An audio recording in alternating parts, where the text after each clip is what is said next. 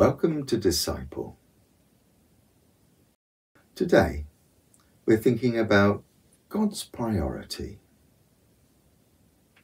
What should come first in the life of a disciple of Jesus?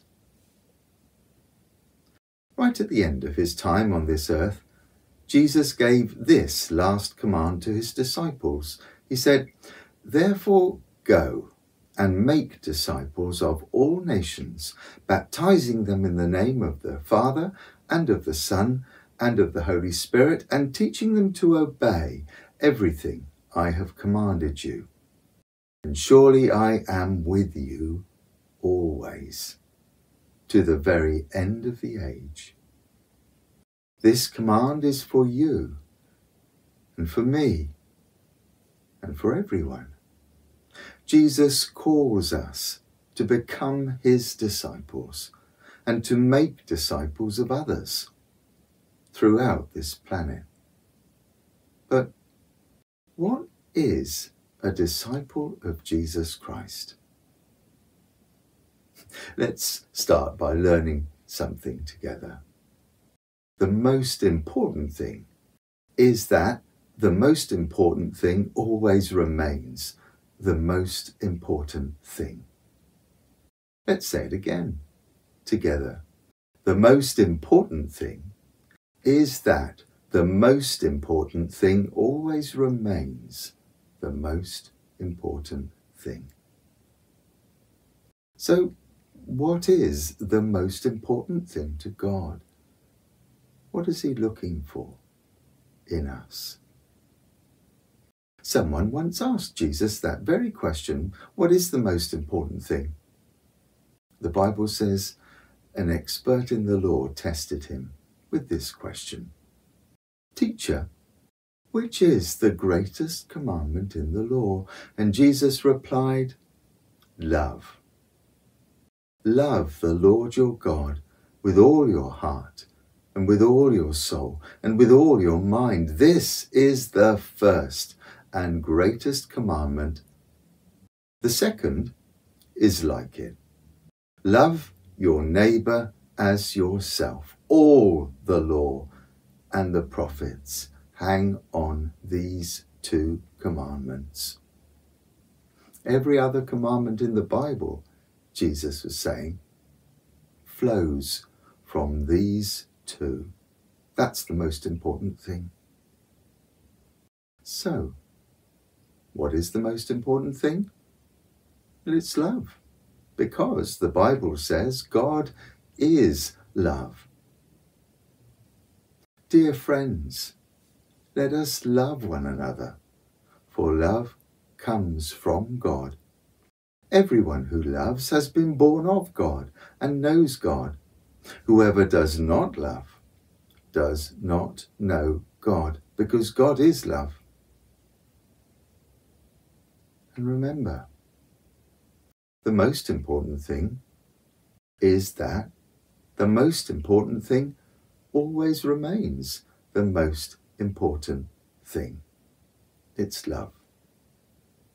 And Jesus said that if others cannot see the difference, if others cannot see love in action in us, then we're no disciple of his, whatever we may call ourselves.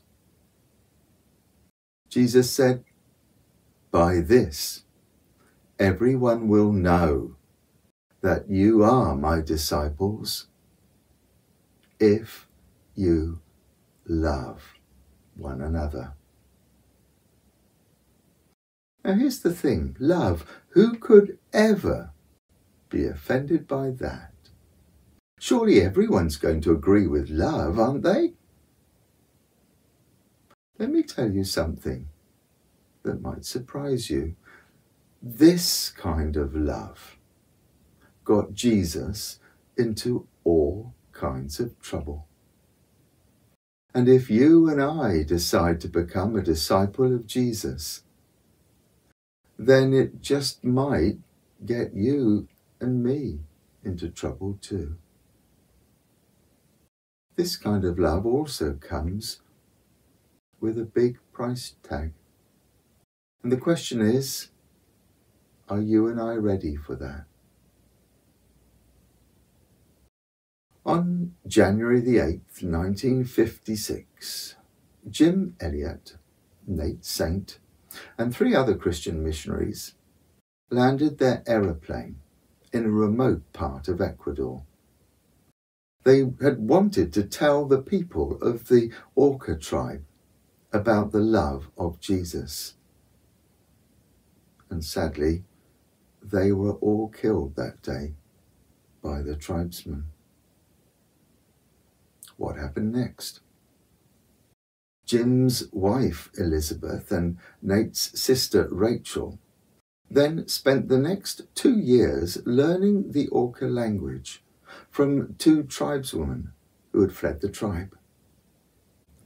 In October 1958, Elizabeth Elliot, her 3-year-old daughter Valerie, and Rachel Saint went to go and live with the very tribe that had killed their husband, father, and brother.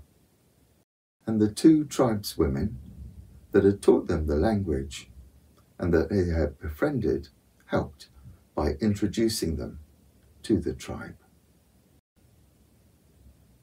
As a result of that, the entire tribe became Christians.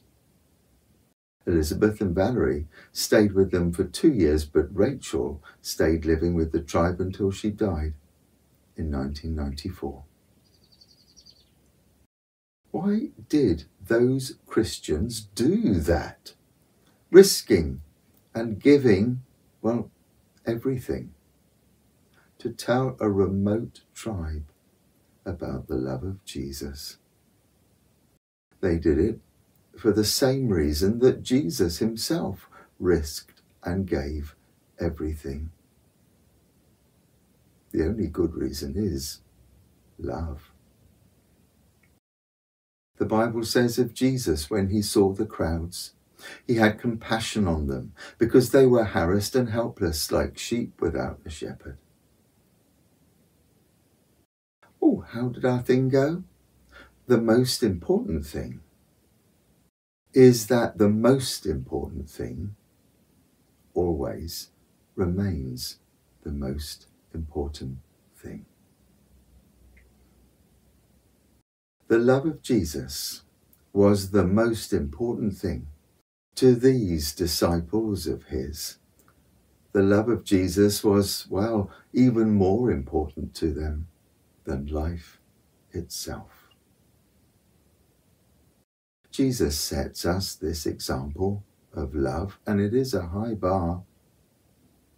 While we were far from him and doing everything that he says is wrong, that was when Jesus laid down his life to pay the price for our forgiveness.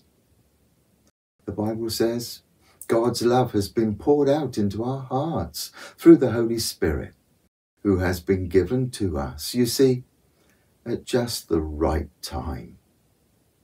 When we were still powerless, Christ died for the ungodly.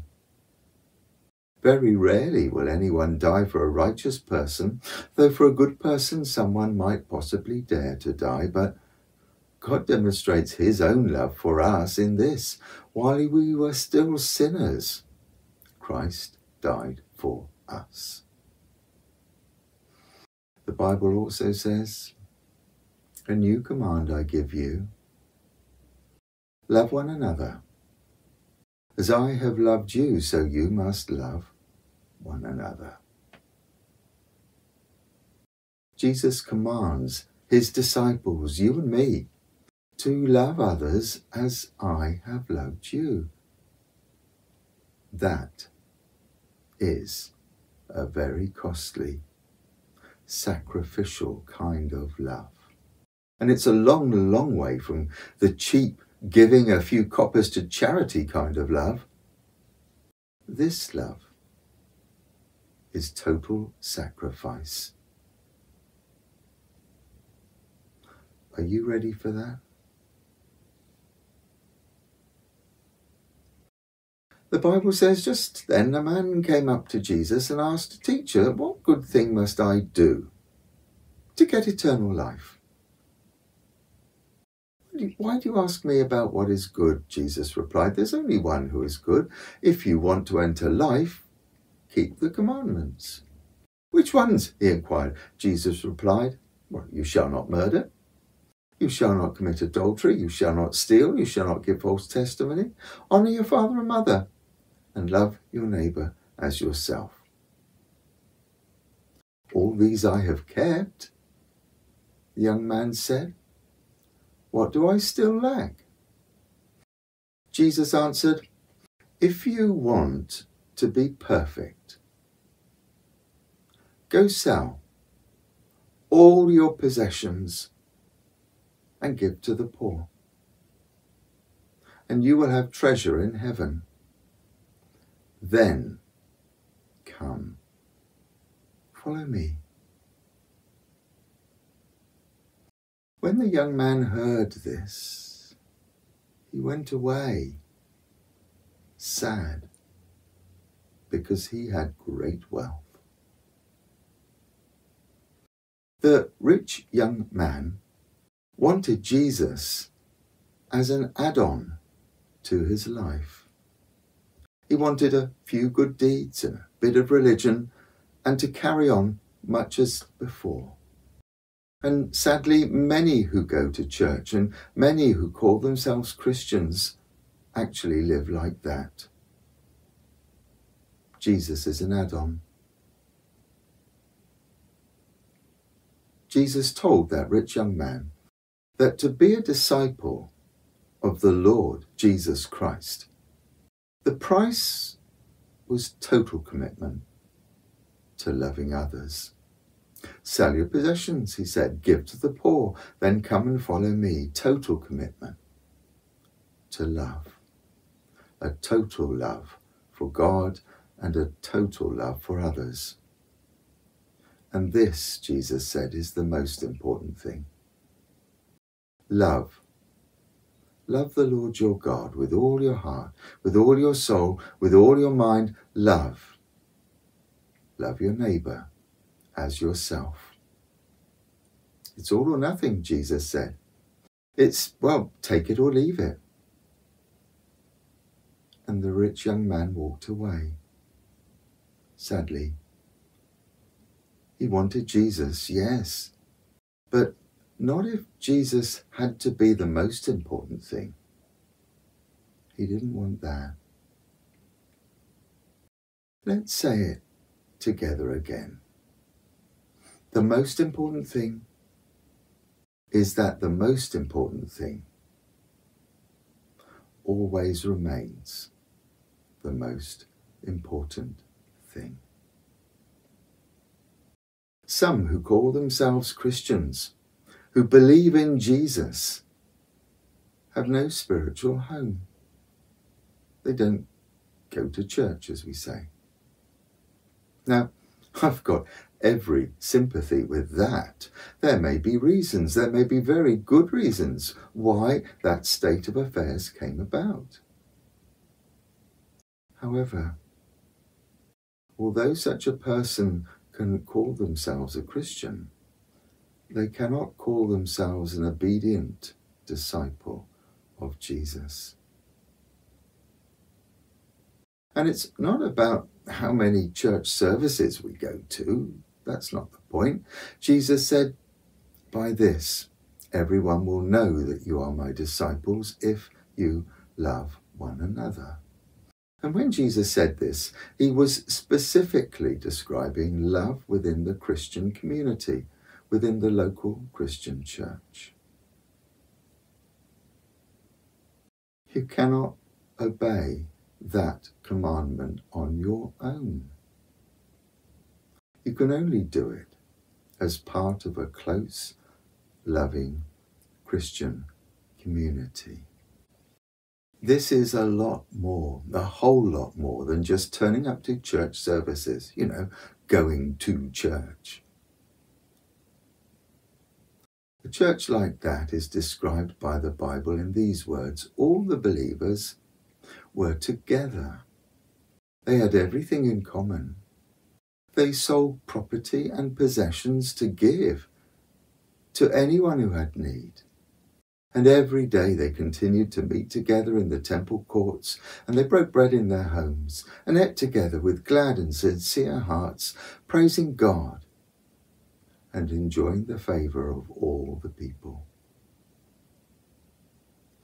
This church was a close, loving community. They shared their time, they shared their lives, and they were generous to one another. Are you and I ready for that kind of commitment, for that kind of love? And it has to be a two-way street.